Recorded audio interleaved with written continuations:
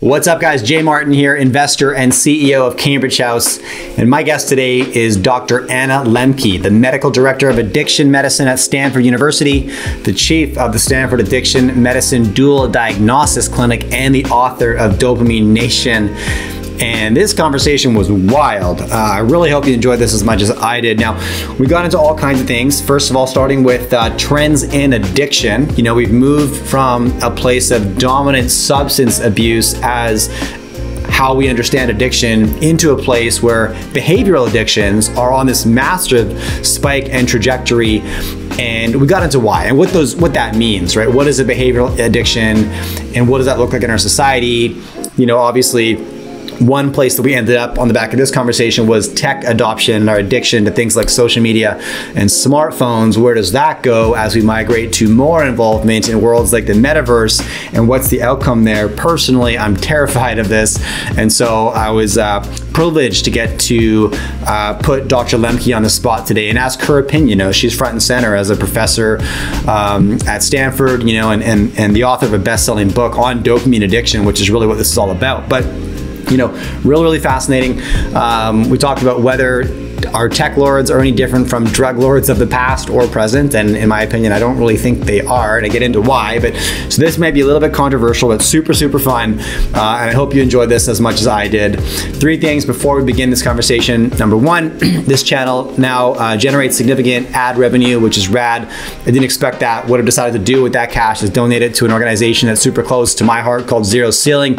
Zero Ceiling's mission is to end youth homelessness. The way they do this is by giving at-risk youth the opportunity to relocate to beautiful wilderness environments and then support them with housing and career training and supportive, positive influences in their life. I love what they do, so check out Zero Ceiling if you're interested. Number two, right beneath this video, there's a pinned comment where you can subscribe to my weekly newsletter where I share my key takeaways from conversations just like this and plenty others.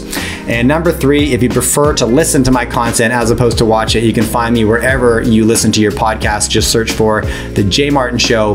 Here's Dr. Anna Lembke. Enjoy. I assemble the smartest people I can think of or reach out to carry that conversation, and that's exactly what I've done today. Please give my panel a round of applause. Welcome.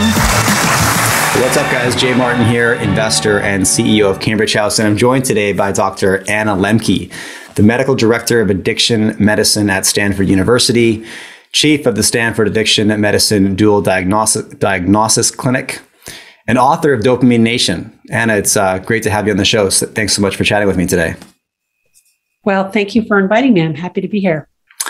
Could we start with maybe Dopamine Nation? And I'd love you to just introduce the subject matter in the book and what prompted you to write it. What inspired you to write this book? Sure. So I'll start with what inspired me. I've been practicing psychiatry for more than 20 years, and I started seeing more and more patients coming in addicted not just to drugs like alcohol, cocaine, cannabis, but also increasingly addicted to behaviors like gambling, pornography, shopping, and then video games, social media, and smartphones, and all that entails. And I also found myself developing an attachment to reading a certain genre of book that was very much like the kinds of addictive behaviors that I was seeing in my patients. So I decided to write about that phenomenon, the growing problem of addiction in the modern world, the neuroscience behind it, and also what we can do about it. And I specifically hold up my patients in recovery from severe addictions as modern day prophets for the rest of us, because if people who are most vulnerable to this problem of addiction can navigate our world of overabundance, then it occurred to me that they would have important lessons for the rest of us. So the book is ultimately about trying to help people, and it acknowledges that we're in a very challenging and unprecedented time in human existence, but it's challenging in counterintuitive ways, which is to say that the most challenging aspect about it is that we have too much of everything. Rather than that we don't have enough of the things that we need to survive and maintain our lives. We are lacking in some of the intangibles that will give us a feeling of meaning and purpose and reward, separate from the things that we consume. And so that's kind of what the book is about. So, what struck me is you focused a lot on behavioral addictions. When we say the word addiction, often we think about substance abuse, right?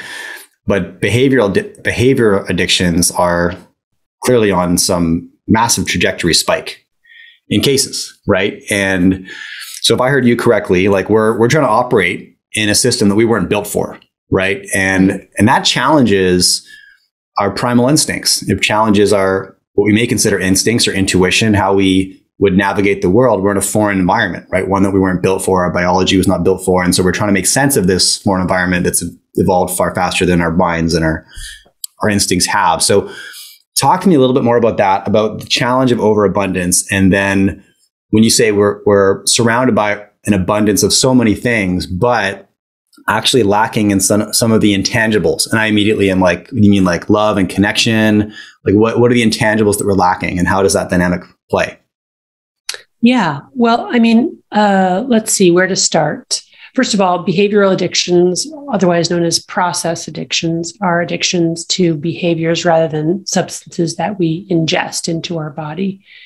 And not all behavioral addictions are recognized as true addictions. For example, only gambling addiction is included in the Diagnostic and Statistical Manual of Mental Disorders, which is sort of the Bible or compendium for how we diagnose addictions.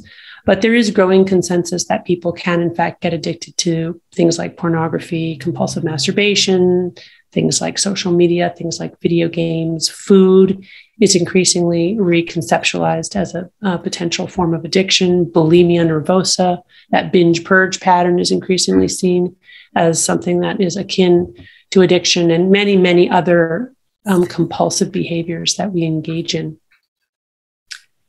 I think the best way to understand the ways in which our primitive wiring is mismatched for the modern world is to talk a little bit about some of the advances in the neuroscience of pain and pleasure that we've discovered in the past 75 years or so. So one of the most interesting findings is that pain and pleasure are co-located in the brain. So the same parts of the brain that process pleasure also process pain, and they work like opposite sides of a balance. So when we do something pleasurable, our balance tips one way. When we experience pain, it tips the other.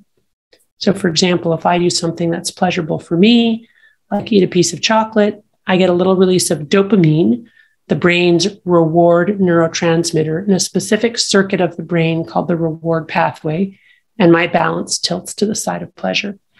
But one of the overarching rules governing that balance is that it wants to remain level, or what neuroscientists call homeostasis. It doesn't want to be tipped for very long to pleasure or pain, and our brains will indeed work very hard to restore a level balance.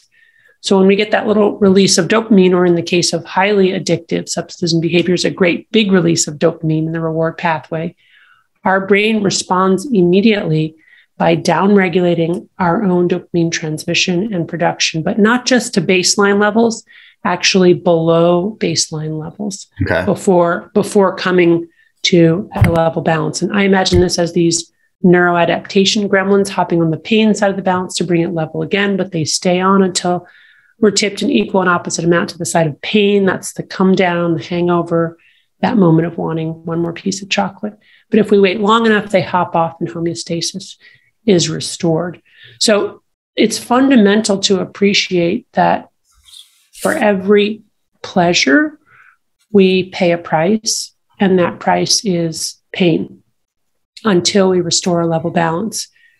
And if we continually bombard our dopamine reward pathway with highly reinforcing drugs and behaviors like what we have in the environment today, eventually what happens is that we accumulate so many neuroadaptation gremlins on the pain side of the balance that they fill this whole room, and we end up with a pleasure-pain balance chronically tilted to the side of pain. So we change our hedonic or joy set point.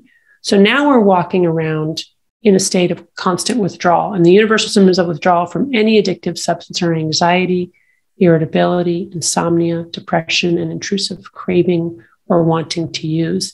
Now we need our drug compulsively, not to feel good or get high, but just to restore a balance and feel normal.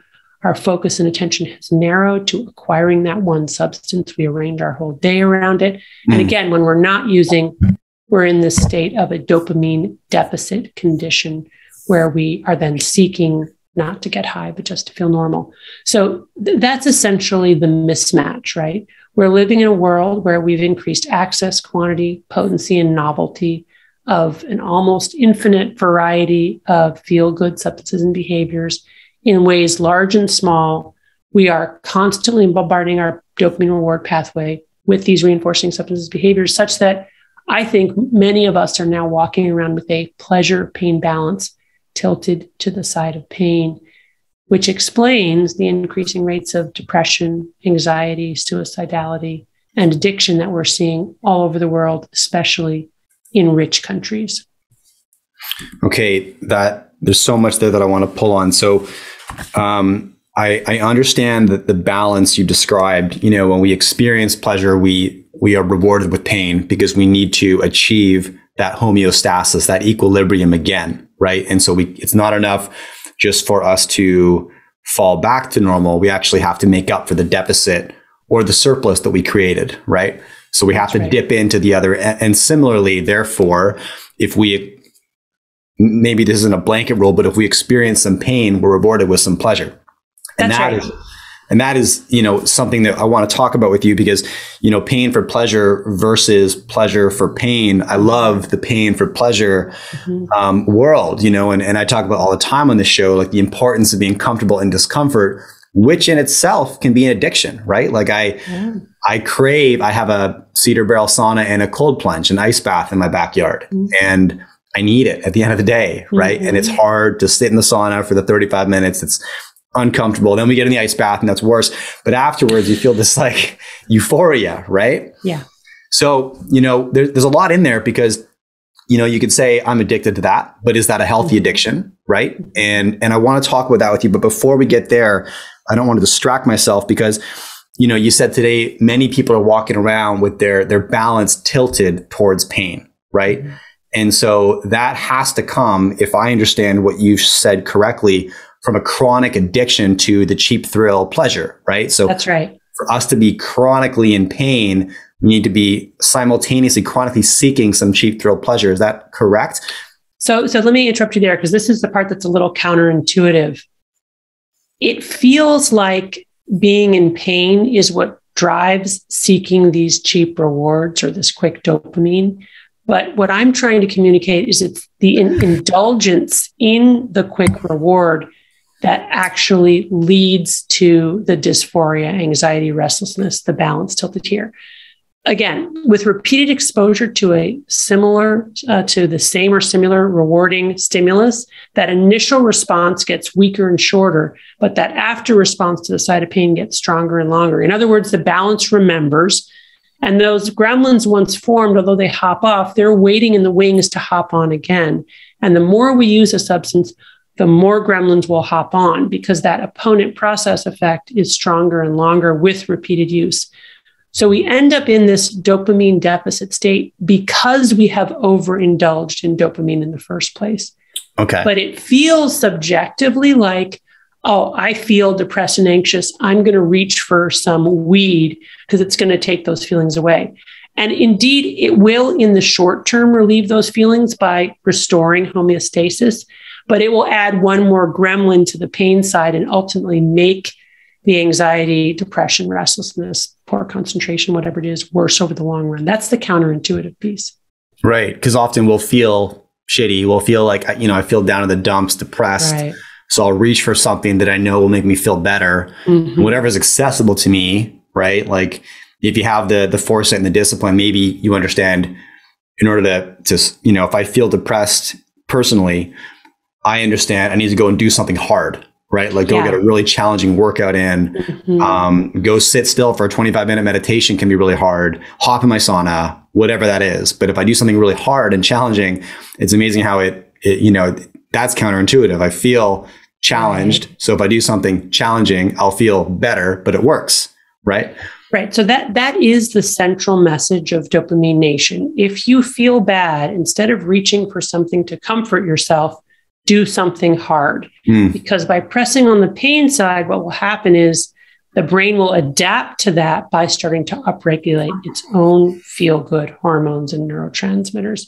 And we can see that, for example, an experiment was done where adult males were immersed in an ice cold water bath for an hour, and dopamine levels, as well as serotonin and norepinephrine levels were tracked while they were in the bath and afterwards. Okay. And what was shown was that dopamine levels rose consistently through the course of that 1 hour ice cold water bath and remained elevated for hours afterwards. So think about that trajectory. You get a slow increase through the course of the painful, presumably painful ice cold water bath. And then after you get out of the bath, your dopamine levels remain elevated for several hours before going down to baseline. Now, contrast that with something that's immediately reinforcing and works very quickly, which gives us a spike of dopamine followed by a plummet in dopamine levels below baseline, that dopamine deficit state, and an eventual return to baseline levels. That's a very different graphic trajectory. And I would suggest that it sounds like you intuitively figured this out, that it's much better to get your dopamine indirectly by having the initial stimulus be a painful one. And it doesn't have to be just a physically painful one, but the classic ones are exercise and other kinds of painful sensory stimuli. But it can also be, a challenging cognitive experience. It can be a challenging emotional experience. In this day and age, it can be just unplugging for a while and sitting in silence, because it's seldom, that we're even doing that. We're constantly listening to music or watching things, constantly distracting ourselves. Right. And I wouldn't say intuitively, but definitely through trial and error. Maybe I've gotten there. Okay. Yeah. Well, the point is though that you got there. Yeah. Because I'm familiar with the other side too. I'm sober 6 years now. So okay. Congratulations. So let's walk through why people today might be operating in this deficit. And the obvious I want to point to is this is the accessible dopamine hit. Right. Yeah. It's available to us at any point in time in our pocket. And, if you're feeling a bit, whatever, depressed or just, frustrated, it's an easy distraction and it's right there, right? You can peek into something that gives you a bit of a hit. Right. So, I think we all understand the impact of social media addiction, right? But sometimes it just helps to hear it again and again and again until we really thoroughly integrate that lesson into our life. And so I'd love you to touch on that right now. Let's assume that this is the criminal in the room when it comes to putting us in this state of chronic pain, and walk me through what you're seeing today. What's the core issue with this, and how can we understand it better? I think the first thing is just to validate that human connection is fundamentally a good thing. It's a positive. And it's furthermore something that we've evolved over millions of years to do, to make those human connections, right? To be part of a tribe. When we're part of a tribe, we are able to protect ourselves from predators, to shepherd scarce resources, to find a mate, to procreate. So those are all things that are highly conserved, evolved over millions of years, and really hardwired.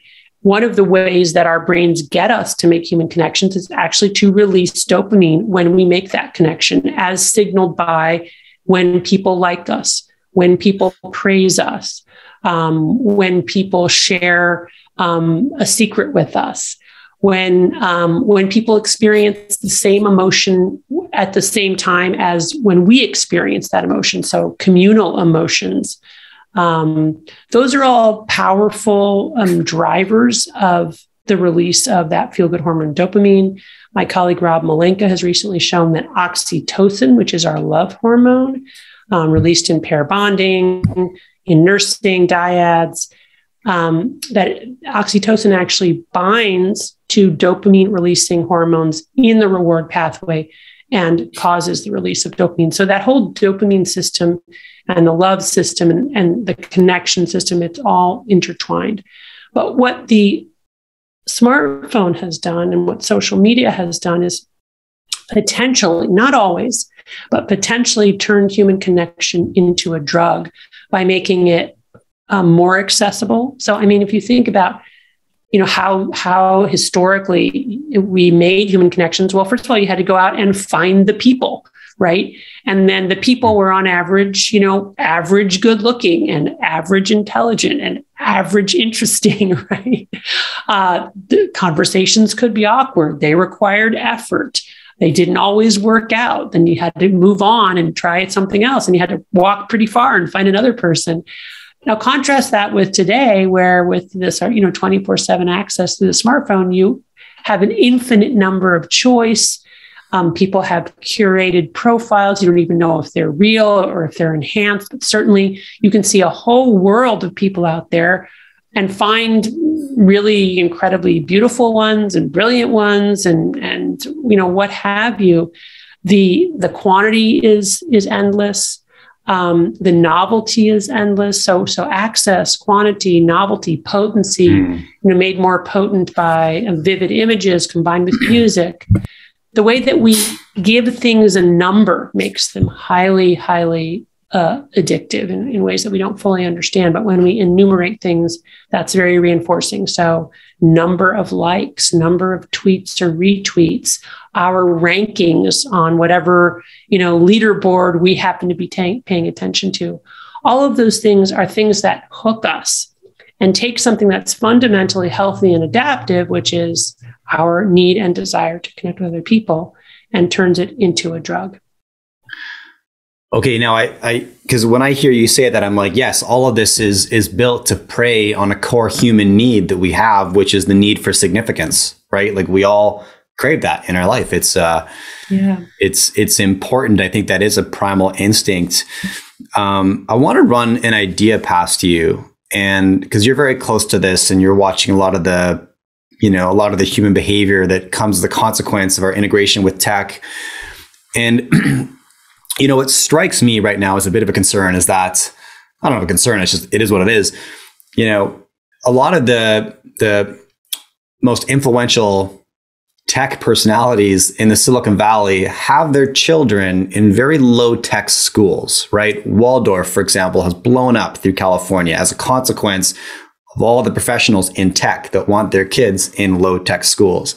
Right. And you can get kind of dark with this and say, like, there's a lot of weird parallels between Pablo Escobar built a drug empire, never touching the drug he sold, right? He was the dealer, not the user, right? Mm-hmm. And you can draw parallels between our big tech overlords, right? Being the dealers and the population being the users, simultaneously recognizing that those who are distributing the product understand the dangers of it and keep their family from it, right? Right. Mm-hmm. Now, what does that, how does that speak to you? Do you think about that? And what do you think about that?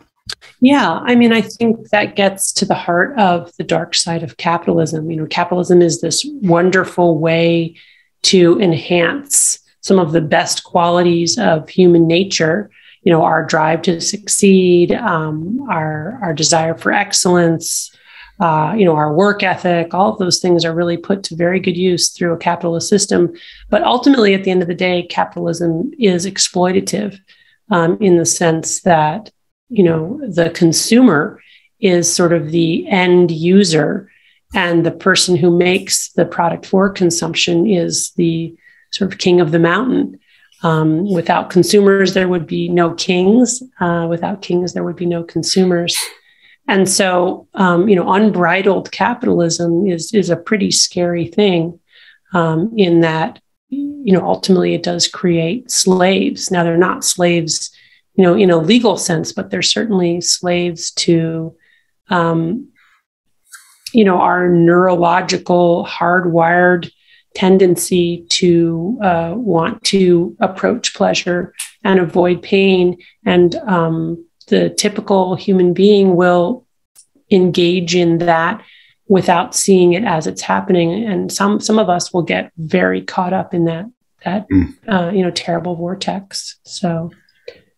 Yeah. And it's hard to understand because, I advocate for capitalism, and I consider myself a free market capitalist, and simultaneously I'm a humanitarian. And, if we play a game of Monopoly, 5 of us at the end of the game, every time one person ends up with everything, right? And that's just the flow of competition, I suppose, right? So, you know, I was proposed this idea from a guest I had on a show recently, who again is like, you know, he's maybe in his 70s, lifelong libertarian capitalist, but he came to me and said, you know, there's some things I believe that need to change. One being, if you look at the direction of big tech, is it time for these to be regulated like utilities? And you know, and I don't know the answer to that, but I came at it from a small business approach. I was like, I run a couple small businesses. If I was based in the mid 80s, you know, I couldn't run my business without maybe a phone number and a physical address, right? Today, that is social media. I need that presence in order to be competitive and exist, right? To talk to my consumers. And so because they're a necessity, therefore, should they be regulated like utilities?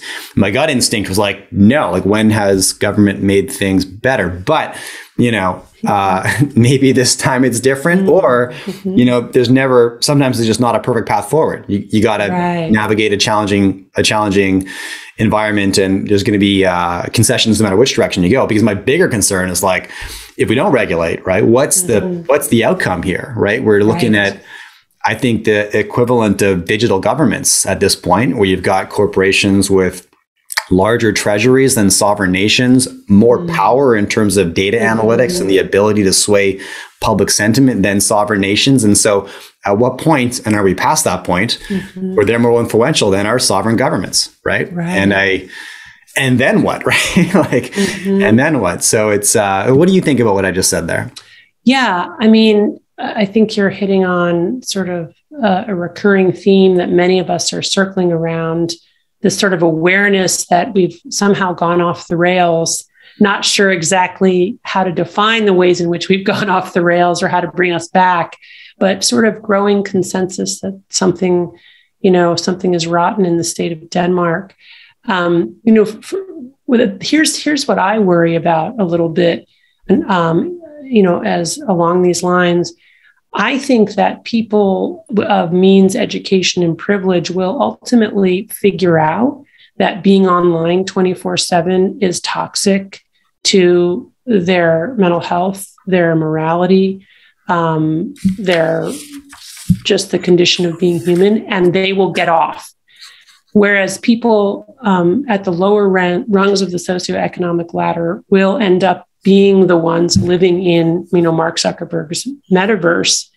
So I think we're going to end up with two classes of people here: those who continue to maintain a foothold in real life, and those who are online 24/7 and have lost any connection to people in the real world or a real world identity. And so my worry is for those individuals who are most vulnerable to getting lost in the metaverse. Because I think already what we're seeing is, you know, people realizing, oh, wow, you know, the internet is great for some things, some of the time, as long as I'm, you know, have some degree of control of how I participate in it. And then we're seeing another group of people who are really lost in it.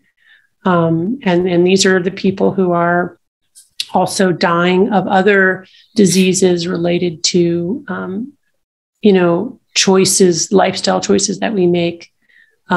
People, you know, the 70% of the world's global deaths are due to modifiable risk factors. The top three are poor diet, lack of exercise, and smoking. So this is just sort of an extension of that growing problem.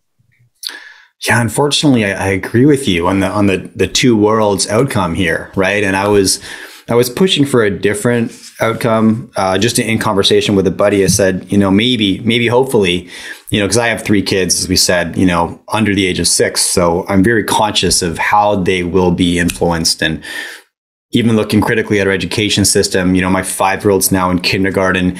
We found a school. I'm in a little mountain town, like 45 minutes outside of Vancouver, Canada. So it's close to the city, but it's like this isolated little mountain town. We found this school that's completely outdoors. There's actually no classroom. It's called Nature Learners, and you know, heavy emphasis on free play, on learning about things like cyclicality from watching the environment change around them, and they, you know, go to the river and watch the salmon spawn and all this stuff. And I love it. Yeah, I love it. Because I was a benefactor of the therapeutic ability of the natural environment. And it's such a great thing to have access to if you're fortunate enough to. Yeah. Shout out to one of our, not a sponsor, but a organization that we support through this channel called Zero Ceiling. Their mission is to end youth homelessness by taking at-risk urban youth and putting them or giving them the opportunity to relocate to a wilderness environment and then surround them with positive influence. And I just love what they do. Awesome. I love that. Yeah. Very cool. So you're exactly getting on the thing that, I'm also alluding to, whereas, the average public school in the United States has kids on a screen more hours in the day than not. Right. And much of that time is by my estimation, having had 4 kids in the public school system, much of it is a waste of time. So, this is really hugely problematic. And I think we have to, as a society, sort of look at not just our lives, but the lives of the most, vulnerable among us and figure out how we can all get better access to the types of enduring rewards that are ultimately better for us in the long run.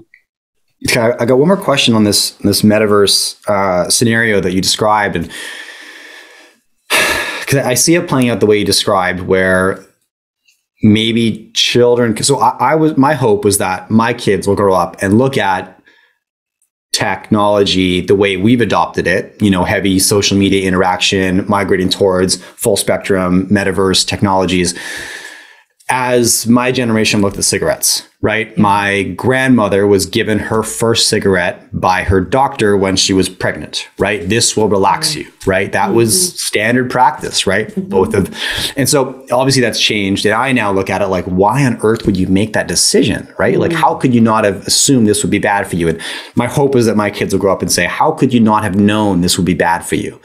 How could you not have known, given all your data and movements and activity, it would be bad for you, right? Like any direction you want to go there, right? And my buddy pushed back with essentially your point and said, yes, those children with positive influences and support systems may see it that way, but some people are going to fall through the cracks, right? And they'll fall right into the seductive competency of technology, which is, we know how addictive social media on our smartphone can be. Just wait till it's wrapped around our universe 360 degrees. I've tried the Oculus headsets. They're very seductive, very addicting. Like they're fun and exciting, and I get it, which is what it is. But so any advice that you've seen, that could help young parents, young kids, whatever, steer in the best direction and try to avoid that outcome? Yeah. So the first thing I say to parents is you should be modeling the behavior that you want your kids to exhibit. If you're constantly on your phone and tell your kids to get off, it's not going to be a very persuasive argument. Secondly, I do believe that children under the age of about 12 should not own their own devices. And when they're on a screen, it should be very closely monitored. We cannot give kids unfettered access to the internet and hope that all will be well. It really will most likely not be well. Kids as it is have access to so much adult content that would have been, unimaginable for generations past. And, they don't really know what to do with that adult content. So there has to be also lots of discussions that when our kids are exposed to that adult content, we can't freak out. We have to have reasonable discussions about what they've seen and what it means. But in general, my first order of advice is model the behavior you want to see, and do not give your child a device or unfettered access to the internet. And by the way, once they hit about 12, it's not like unfettered access is fine, but my experience has been when they get to be 12, you can't control them anymore. They will go out, get their own devices, be with their friends' devices. So you want to make sure that when they get to that point, you have established a very good foundation for healthy habits and healthy coping skills, healthy sleep, healthy eating, healthy exercise, teaching kids how to be in their body, healthy in real life game playing, in real life negotiating, human interactions, social etiquette, how to say hello, how to say goodbye. But all of these things, they seem absurd to have to say, but I can tell you in my practice, I see lots and lots of kids and families where these fundamental norms have been totally obliterated. So we really have to reinforce what we either individually as family units or collectively as a society deem to be appropriate digital etiquette. And I'm giving some hints of what I think that would look like. But, obviously it would be a discussion within a family or within a community. I'm not obviously the final arbiter of that. And then when kids do have unfettered access, as they eventually will, hopefully they have that they're armed with the knowledge of brain science, as I talk about in my book, Dopamine Nation. They appreciate that it's not just how you feel in the moment, it's the come down and how you feel separating from the screen and all the things on it. That tells you something about what's going on in your brain. And it's them having established basic coping strategies to live in real life, not just to navigate, the metaverse. Yeah. No, that 12 years old number that you threw out is like front and center for me right now, because I've been wondering, right, at what age do you as the parent, and this wouldn't be a fixed number, but at what age do you as the parent lose the position as the dominant influence in your child's life, and set and setting is going to determine that to a degree, but there's going to be a range.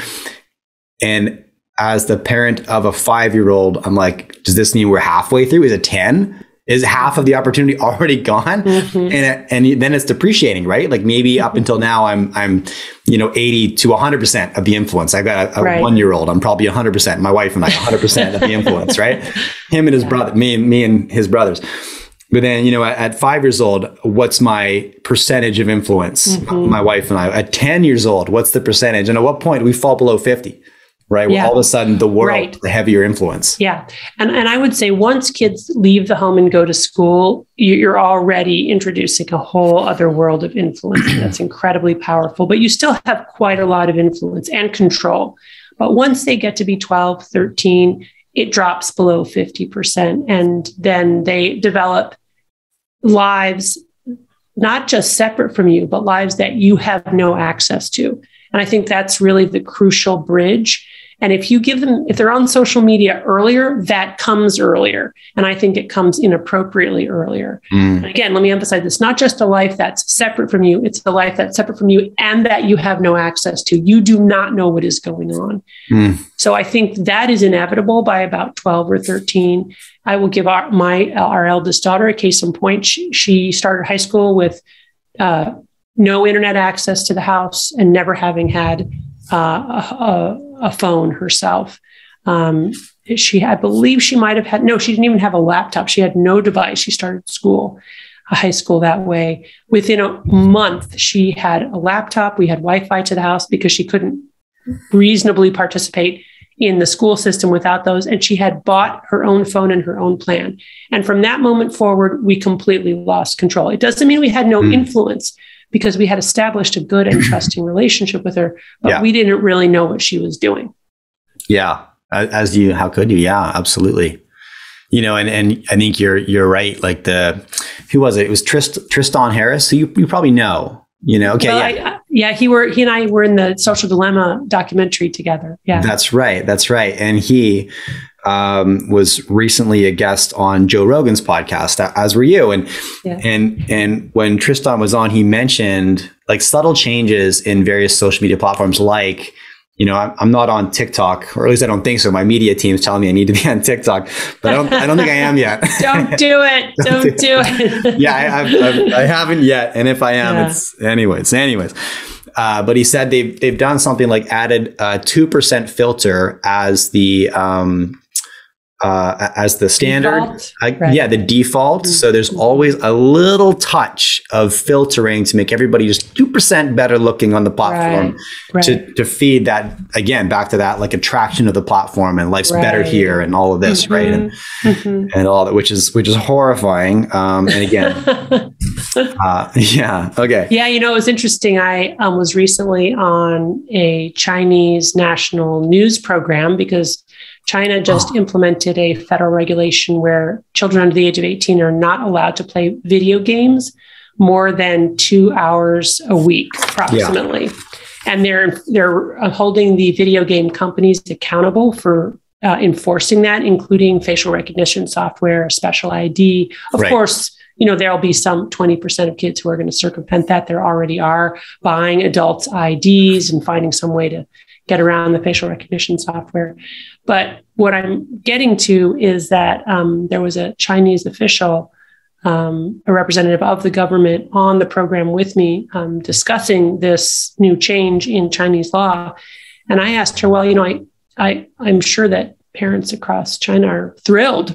I know I would be, if there was something weird. This would never happen in the United States, but I would welcome it.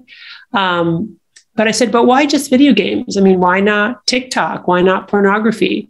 So it's, and of course, TikTok is a Chinese product. So they might be much more reluctant. So there you have that, again, that tension between what is actually good for us and what is profitable for us. And that tension is always going to be there, in our capitalist system. That's such a struggle for me because I completely agree. When I heard about that regulation as a parent, I'm like, you're doing the right thing. You're doing the right thing, right? Like we've created a beast that we don't know how to control, and we need to for the sake of the next generation, right? Again, some interesting data points Tristan shared on that podcast was, so there's a Chinese version of TikTok, and I'm not super familiar with what that is, but in the scroll algorithm, right? First of all, there's breaks every few minutes. A little pop-up says, would you like to take a break? So it breaks up the continuous scroll reaction, right? Maybe putting somebody off of the platform. But secondly, it feeds intentional content focused on engineering, science, and government propaganda. But, it's trying to feed positive influence that will steer a generation into, productive endeavors. And, it's easy to look at that and be like, that's authoritarian terror, right? Like that's, and I agree with that, but simultaneously I agree that the path that we're on isn't any better, right? It's not, right? It's, I don't know. It's worse. I mean, you only have to survey parents, in the West to appreciate the extent to which parents are in distress. And unable, and even if you create the perfect home environment, your kids go to school, at least most schools, not the mountain school, but most schools, and they're on their screens all day or all those in between times. I mean, I don't think parents alone can be expected to police and manage this problem when it comes to young people. And I think we would all agree that, children are a vulnerable population. We can't treat children the same as we treat adults for whom, we can say, well, freedom of choice, and people need to be able to decide for themselves how they spend their consumptive time. Yeah.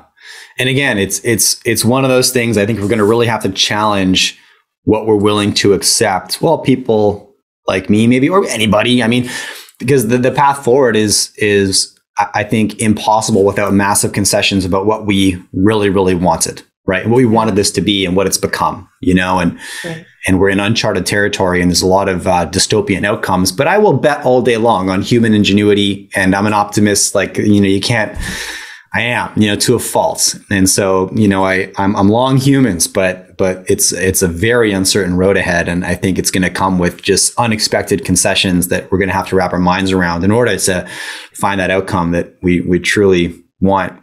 Now, I agree with you. And I would just add but part of the equation has to be the appreciation of the inherent addictive nature of these online products.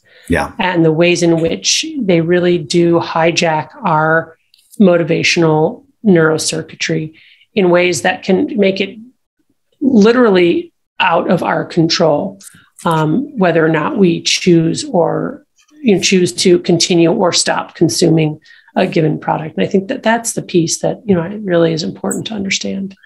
Yeah. Okay. I agree. And to your point earlier about modeling that behavior, is clutch, because kids will 100% fail to do what you tell them and 100% succeed at doing what you do. Right. That's right. Yeah. That's a fact, I believe that. Yeah.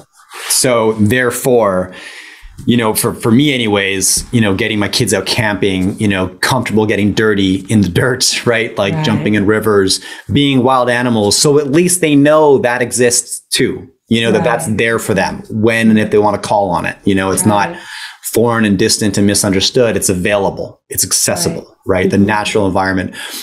And maybe, the novelty of that becomes so exciting compared to the mundane repetition of our tech worlds, right? I don't know. I mean, yeah. I mean, I think you're pointing out something really important to basic human psychology, which is that our experiences become an encyclopedia of things that we can turn back to at various points in our lives and say, oh, I'm experiencing this now, but I remember when I was doing X and I felt this way.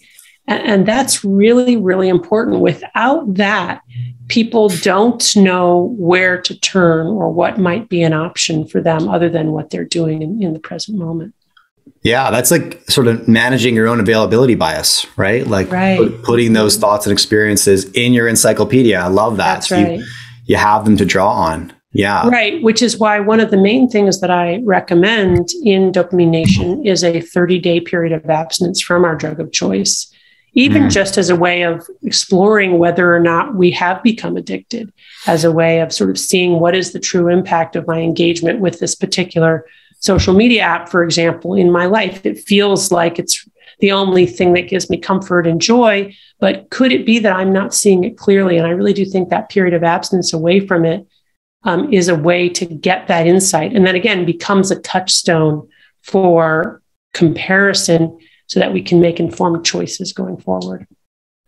Yeah, it makes me think of, I recently interviewed Dave Asprey. He's a biohacker, and you might know he was endorsing the idea of fasting from everything, right? For a certain amount of time. And whether that's fasting from technology, fasting from food, fasting from hate, a big one that he's focused on, fasting from air, which sounds crazy, but a breathing practice that he does, is, the exhale and the, 2 to 3 minute breath hold and everything, right? Just to determine exactly like, where am I standing on this, right? How reliant am I on this, right?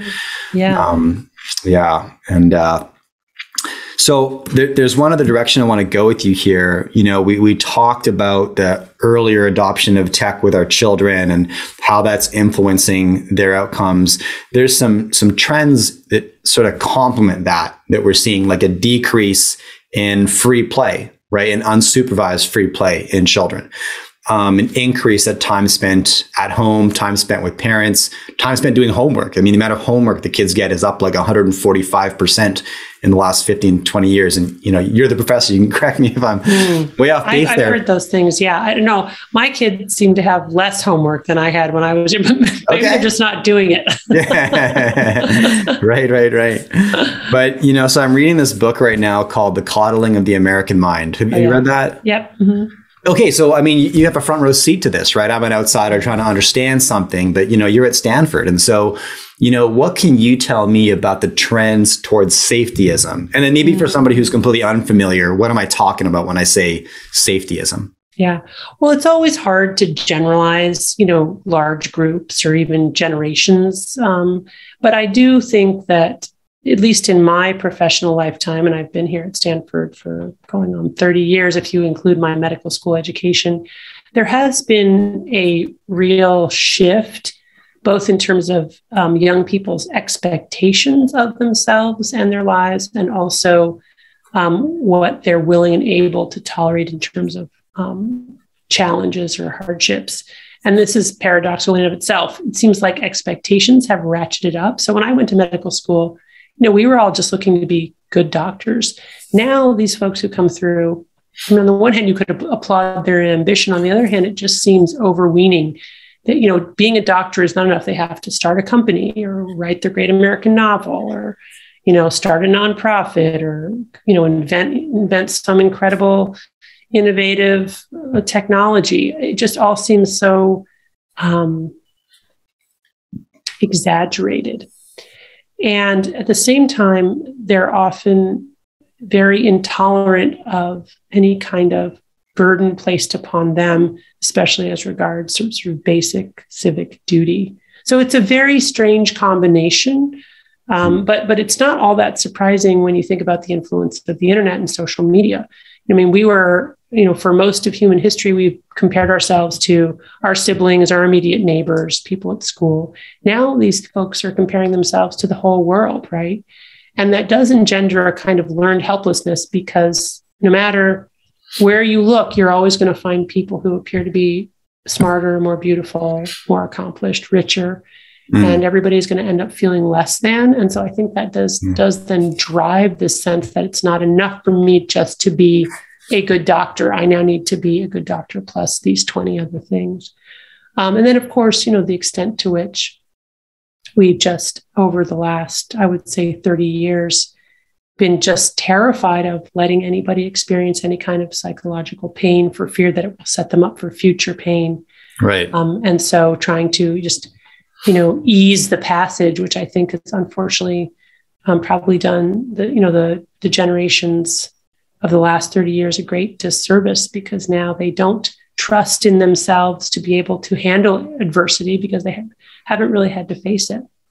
Yeah, it's like the fragility versus anti-fragility mindset, right? It's not to say that everything that doesn't kill you makes you stronger, but a lot of it does, right? Yeah, and learning how to cope with that and restricting people from the opportunity to become challenged and uncomfortable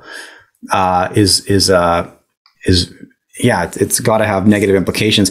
It's funny, your comment about when you said less than, right? We're surrounded now by the world. We're competing on a global scale. So therefore, people are smarter, richer, more accomplished, blah, blah, blah. And I deal with this personally all the time. And it's like this constant mindset of just being unsettled with where I'm at, right? And I set pretty audacious goals in my life. And I talk about this I'm in this organization called the Entrepreneur Organization. It's just a global network of business owners who have achieved a certain milestone. And then we share, it's like therapy for the most unemployable people in the world. That's what I really call it. What is an entrepreneur really, right? Yeah. And, but we talk about this constant state of dissatisfaction with where you're at. You can set this goal that when you set it is so inspiring, and you're like, when I hit that, I'm going to celebrate, right? Because that's a huge win.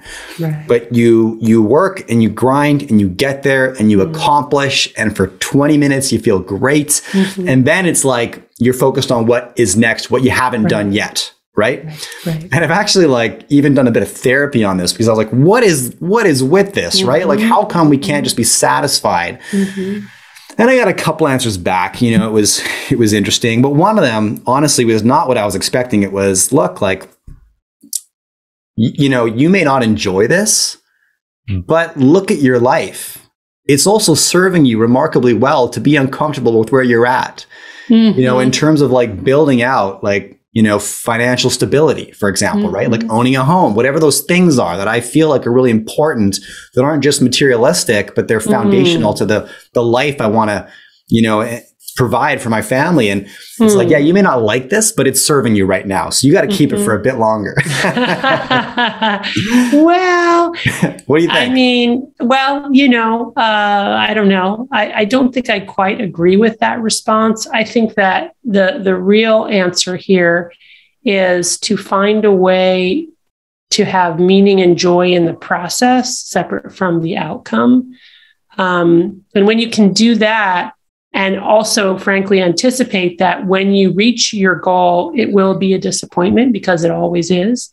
That will help probably more than anything else. So that there has to be some sort of, I think, underlying virtue or morality or meaning behind the daily work that supports it, separate from the outcome. If you have that, then, the outcome is less important, and the disappointment of achievement is less disappointing. I like that. I saw this quote recently that said, there's this misunderstanding that the definition of grit is work without passion, right? And that's leading people astray a little bit, right? There's value to suffering, but suffering without value is a waste of your life. Right. And you want to make sure that the value isn't necessarily only in the outcome. That's really the key, that there has to be value. There must be something in your process, separate from the outcome, that you enjoy, or that's part of you, or that feels worthwhile or meaningful, even if it's something along the lines of, I'm supporting my family, or I'm putting away for my children's education. I'm creating a safe and secure environment for the people I love. So I think those are sort of the meta meanings. Of course, the word meta has now been permanently adulterated, but those are sort of the meta meanings that I look for, because those are the drivers that I think ground us in like our connected being to our lives and other people in a way that I think makes us feel more real and is more psychologically fulfilling than just this constantly, chasing rainbows. Yeah. Okay. Now, how are you for time? Can I open up one more little bucket? Sure. Yeah. Yeah, we're good. All right. I think so. Let me see. Yeah, you let me know. That's fine. I'm good. You're good. All right. So I want to pull on one thread here. We talked about sort of the concept of safetyism, and how I heard you describe it back to me was that we've come to a place where we feel the need to protect students from triggering ideas or trauma because it may create more trauma in the future. Or if we present them with a piece of literature that includes some traumatic content relating to a trauma they might have gone through, it'll trigger them to experience more trauma in the future, right? Which is kind of backwards in terms of basic psychology as I understand it, right? You actually want to expose people that have been through traumatic experiences to degrees of trauma in order to help them process it and deal with it, all of this. A core concern that I have right now in my community, and as I just sort of navigate my way through the world, is our increasing inability to accept opinions that differ from ours, right? And we're seeing just deeper and deeper social divisions, opposing points of view that's resulting in like more defined tribalism, if you want to call it that. But, battle lines are being drawn, and you're this or you're that, which, what I enjoyed so much about this conversation is how we've removed the binary nature of so much of this, right? Like, is capitalism good or bad? Well, I would say good, but, and you might say this, but, or whatever. But like, I think, a core endeavor for us has to be to remove the binary assumptions of almost anything, right? Because we're really good at putting things in boxes, but that doesn't necessarily mean that's where they live. Yeah. So, what's the relationship between safetyism as it's arrived on campuses, the intention to protect? And there's like a whole another thing here. If we talk about the corporatization of universities, right? And the inflated administration staff compared to the amount of faculty that have been onboarded. And as a consequence, now you got to meet your bottom line. And so you increase tuition fees. And if, the students or the consumers paying the bills, then you end up in this environment where the customer's always right. And if the students don't want to be exposed to ideas that counter theirs, then we just won't give it to them because we need to keep this business afloat. Right. And that gets really dangerous if university is supposed to be a place where you go to have your assumptions challenged, right? And have yourself sort of carved out of the piece of stone that you came in as. Now, I guess, okay, so what's the question here? It's like, what's the trajectory that we're on in terms of, and is this a normal human cycle of some kind? Or do you see division and conflicts just continuing to increase and just become unnavigable into a place where, there's a conversation in this echo chamber and a conversation in that echo chamber, and we're just going to stop talking. Like, where does this go, I guess, is from your perspective? Yeah, well, I mean, I don't know the answer, but I think one of the things that we often fail to appreciate with this whole divide is that at the end of the day, it's not really about ideas as much as it is about emotion and wanting to belong to a group and the need for community, which we had talked about earlier. And I think that is really what's going on here, that people want to belong to a group. And if they find a group that, accepts them and the ideas in that group resonate with them, it's the belonging that becomes the biggest factor in then how they confront ideas that are different from the ideas in that group. And that's where we're in trouble. It's that people have now staked their claim, their identity, their values, their reason for being on a certain bucket of ideas as espoused by a certain group. And then you get that difficult circumstance where then if there's something that arises in the group that they actually disagree with, they won't speak out because they are so afraid of then being shunned from that group, right? The whole camp.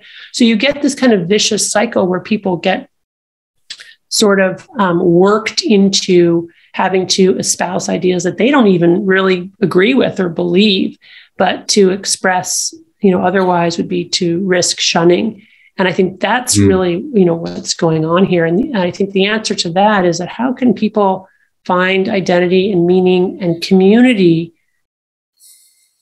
without feeling that they need to, espouse ideas that they don't really believe in, and being afraid really to express themselves honestly. Yeah. And I don't know quite what the answer to that is, but it's very clear that, that these identity politics have driven people to a place where they're not even really actually saying what they really think. They're just, paying their dues at their club. Protecting their membership to the community, right? As identity politics, then we get into these deeper and deeper divisions. It becomes you're with us or you're against us. That's right. Mindset, That's right? Mm-hmm. And so you're with us if you're saying what we're saying, but if you're not, you're obviously against us. And then what happens if you're not part of this team or that team? You're just out in the wilderness by yourself, and that's terrifying. Yeah, and I think the other piece here is that, again, in large part due to our dopamine nation and our the ways in which we've all become used to instant gratification, people have lost the ability to sit with uncertainty or not knowing or the discomfort of disagreement, or even the skills of, civil debate. So, and that's, I think, part and parcel of sort of this instant gratification of this, where people want the answer right away. They want it to be black and white. But, the answer almost always lies somewhere in between. It's nuanced. It's both black and white. It's gray. But people's need for that kind of instant gratification for things to be wrapped up and resolved sort of truncates and eliminates any kind of space for not knowing. So what can we do here? So we got to wrap it up. I want to, I love leaving with some takeaways and actionable items. And, what can I tell you? I need to fast from some of my addictions, right? Yeah. And right away I'm like, but today's not a good day for that. Well, what I would say is if you're unhappy in your life, or you're struggling with depression or anxiety or insomnia, or difficulty concentrating or lack of joy, you might try something counterintuitive, which is instead of reaching for something to make yourself more comfortable or to reward yourself, try integrating in small doses things that are actually uncomfortable for you, that are inconvenient, that are hard, and do that incrementally, over the course of days to months, at the same time that you avoid those quick pleasures, and see what that does to your hedonic set point. See whether or not just subjectively in your own life, whether or not over time that works to actually make you feel better about yourself, to reduce anxiety and depression. It's just an experiment, it's data collection, but I think it's a worthwhile one in this world where we're constantly being bombarded by feel-good drugs and behaviors. So that's it. Okay. So today we all need to go do something hard, right? Go make ourselves uncomfortable. We need to commit to a fast from our technology. I'm talking to all my viewers right now. This is what we're going to do. We're going to pick 3 days over the holidays, and we're not going to turn our phone off of airplane mode. Maybe you got to call family. How are we going to deal with this? Okay. We got to come up with something there. Maybe social media strictly. But I'll ambition for a 3-day fast from technology. My family's coming to me. They'll be at my house. I don't need to call anybody. It's all good. Right. So I can do it.